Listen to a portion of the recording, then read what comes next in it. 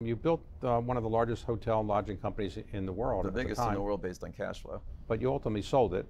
I left. I kind of done everything I wanted to do. I'd launched and started W Hotels. I turned St. Regis into a brand.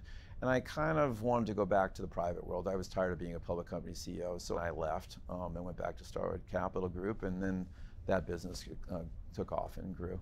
So do you come up with the ideas for these new hotel concepts? You Yeah, have that's my experts thing. to help you? Okay. No, I do that. So what was the idea behind Baccarat? I'm familiar with, so it was a luxury kind of brand. Yep. And Instant brand recognition. And W was more hip.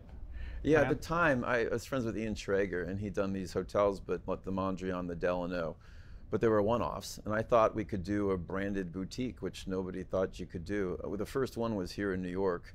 It opened in 1998, I think it was, and it's the W on Lex behind the Waldorf.